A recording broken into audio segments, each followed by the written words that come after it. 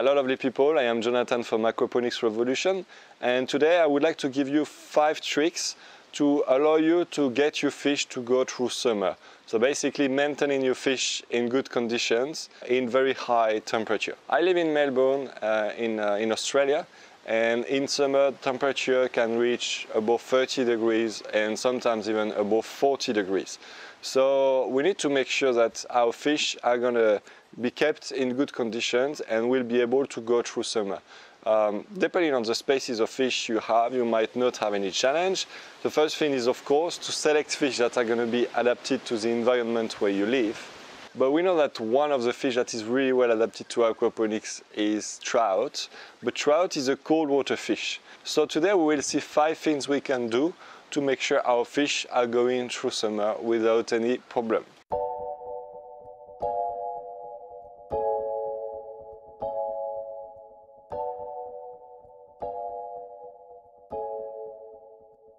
Make sure we got enough oxygen in our water, and for that I highly recommend using an air pump. You know, I see a lot of people building the aquaponics system with a very big water pump, and of course a water pump, if you raise the water and the water is falling back into the pond, it's going to create a type of cascade, and the surface area between the atmosphere and the water is going to be increased. It's going to create some bubbles, and it's going to bring oxygen to your aquaponics system. But by doing that, you raise water, and it requires a lot of energy to do that. It's way more efficient and more sustainable to blow some air into the water. That's why I highly recommend in summer to have an air pump in your pond, in your fish tank.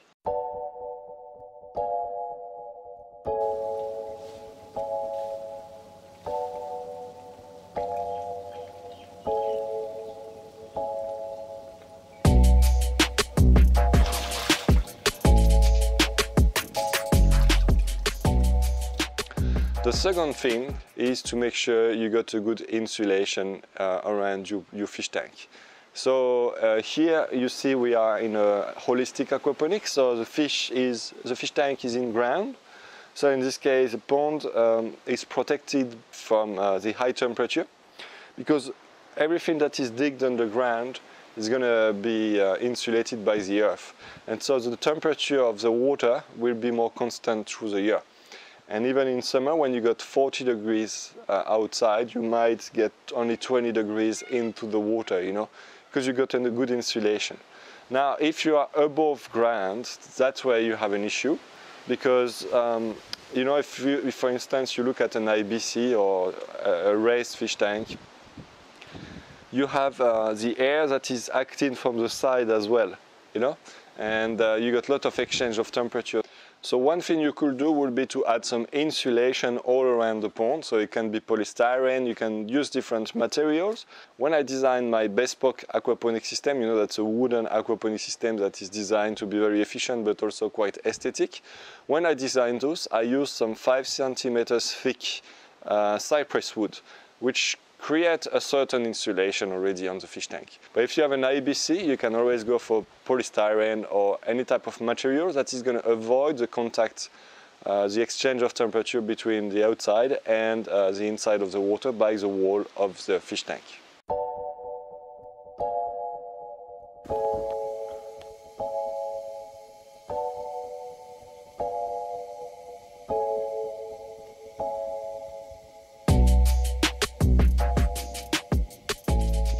Then the trick number 3 is very important, is how you position your water pump into your pond. So in an aquaponics system, we usually like to have the water pump on the deepest part of the fish tank, simply because that's where all the particles are going to fall down, are going to settle. And what we want is to raise them to our grow beds or to our filtration system. Let's say we are into an in-ground aquaponics fish tank, so such as what we have behind us in the holistic aquaponics system. So you got your water here with your fish, and then you got your grow beds, and the water is pumped from a water pump to the grow bed, and then from the grow bed it comes back thanks to a bell siphon. So normally we have the water pump in the deepest part. So this is what we generally do. And then when we got our fish, releasing some waste, while the waste is going to accumulate on the bottom and it's going to be sucked by the water pump and raised. And our plants are going to be able to grow from it. I'm not going to go back to the principle of an aquaponic system. But what is happening is that the water then is circulating this way. Yeah? So basically the water temperature is the same here and here, because basically you got a mix of water. The water is coming from the surface and stuck on the bottom. So you got the water that is doing a movement like this. What is interesting to do is to change this configuration during summer, because we want what we call a stratification of the water temperature. So if you raise your water pump, let's say, you know, inside the pond it's not like this. Inside the pond you got some stairs. If instead to put the water pump here, we put the water pump there. Now the water movement is going to happen in this first layer of water. Yeah. So the first layer of water is going to be quite warm, because when you raise the water there, you got the action of the sun. You got a lot of heat that is happening here. Hopefully you got a lot of vegetables that are going to cover the surface here, but you still have always a bit of heat. And this water here will increase in temperature.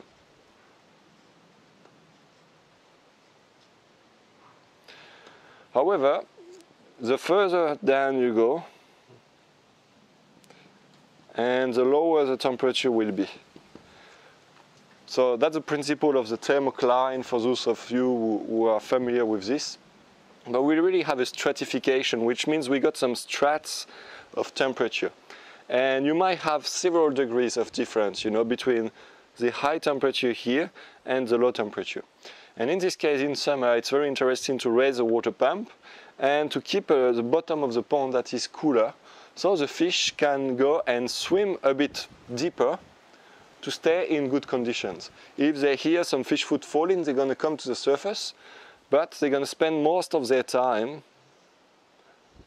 in the deepest part of the pond where the water is a bit colder.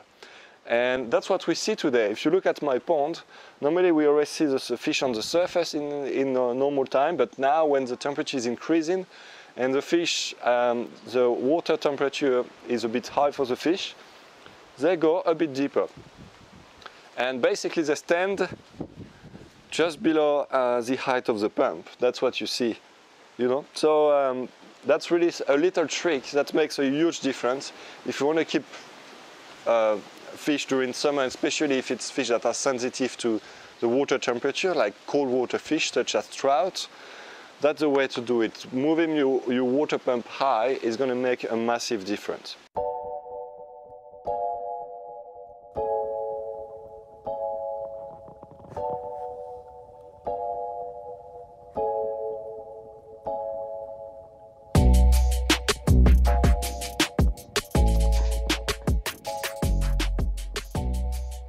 For the point number 4, I'm not going to be very original, but you need to check your water parameters. I hear too many people who have an aquaponics system who don't even know how to check the parameters and don't know what parameters to check.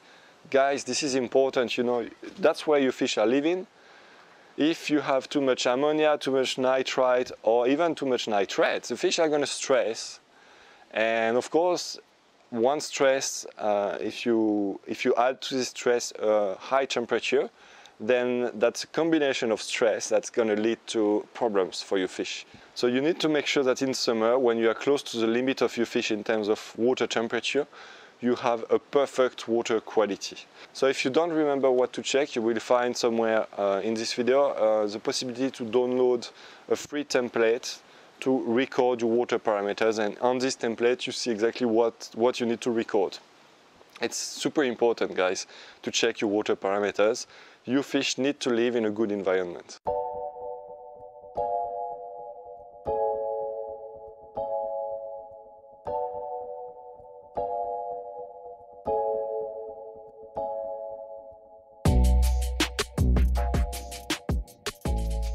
And the last point, point number 5, is obviously if your water temperature is high, you want to decrease the stress on the fish and you want to decrease the metabolism activity of the fish. Basically, the fish are not going to be able to digest the food properly because for digestion, they need a lot of oxygen. And in high temperatures, there is a bit less oxygen into the water. So we saw that we need to have to add some aeration.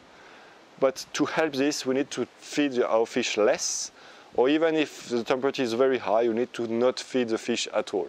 So adapt your feeding to your water temperature and also to the species of fish you have. Yeah?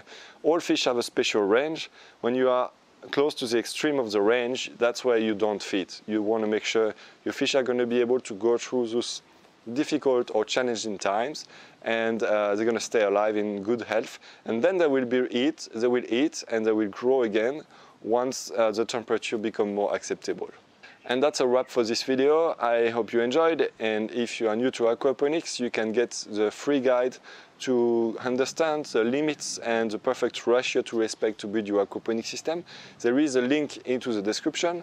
As said before, I am sharing a template to know what water parameters to record and to record them on this Excel spreadsheet. So you will find the link somewhere in the video. And I see that a lot of people who are watching those videos are not subscribed yet to the channel. So please take this opportunity to click subscribe to the channel so that you will be aware of the next video I post. I see you in the next one. Salut!